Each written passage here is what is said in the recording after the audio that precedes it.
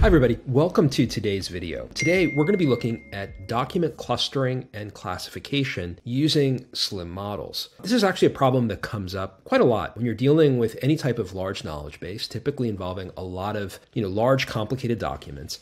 How can you, in an automated way, start doing multifaceted kinds of analysis, identifying key topics, identifying relevant tags, clustering related segments of a document, or organizing them in ways for some type of subsequent retrieval activity. Oftentimes this becomes an activity, just let me summarize this or let me generate a few bullet points, but we want to show you a different way to do that. And we're going to do all of this processing locally, running on a laptop, using multiple SLIM models in an agent-based architecture. We're going to show you how easy it is in a few lines of code to do some really powerful document clustering kinds of capabilities. So this example is in the example repository. I'm going to spend a couple of minutes walking through the code and then showing you the output. So for that, I'm going to flip over into my IDE. Here is the code. First thing to note, we are going to be pulling from the sample files. So if you haven't done this before, within LLMware, we have a public repository where we keep a bunch of sample files. So we're going to be drawing one of the contract agreements from that file. We are going to parse that document in memory. It's about a 15-page document. We are going to decompose that PDF into around 65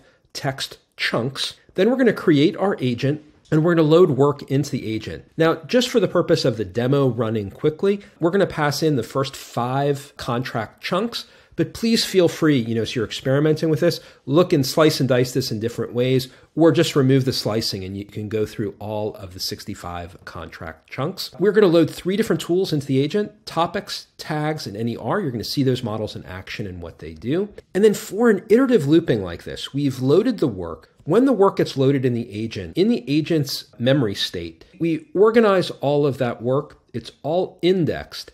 And then there are iteration functions inside the agent that enable us to start stepping through that work really easily. So in this case, just in these 3 sort of simple lines of code, in effect, we're going to keep running these 3 tools, chunk after chunk after chunk of this contract until there isn't any left. And then we're just going to do 2 things. We're going to show the report, which is just what the agent has been gathering and organizing as we've been going through this activity. And then we're going to look at the activity summary. I've commented out the agent response list. That's the full list with all the metadata that's been gathered through this process. Again, I would encourage you, as you're working through this example, at some point, take a couple of minutes to really go through that as well. So as I said, this example does take a little bit of time to go through, but let's go ahead and run it. Everything is running locally on your laptop. And as always, the first time that you pull down these models, they will be pulled from our Hugging Face repository. It takes maybe a minute or so.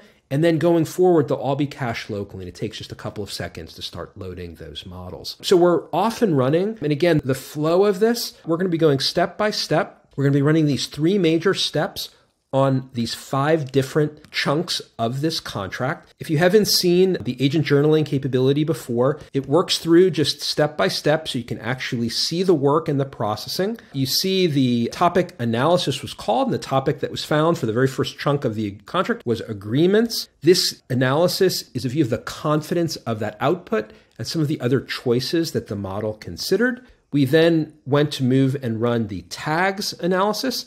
You can see some of the relevant tags that were extracted. Again, very interesting view of some key named entity information, key relevant information like a key date, and pulling out executive employment agreement, which actually happens to be the overall type of agreement that this is. Then it pulls out some of the NER data, and then it steps through to the next text chunk, and so on and so forth. So we've moved through this. And again, I'd encourage you, you can spend a little time as you work through the example to really look at all of this output, but it essentially is just a loop working through each of these individual text chunks. And then the payoff is after the 56 steps that the agent has worked through, it actually generates this dictionary report for each one of those text chunks of what's been gathered. So the way to read this, report 0, this was the 0th work item, otherwise known as the first contract chunk that we passed into the agreement. And these are the attributes that were gathered: the topics, the tags, the people, and the organization. This was for the first chunk, the second piece of the contract, 0th indexed on this.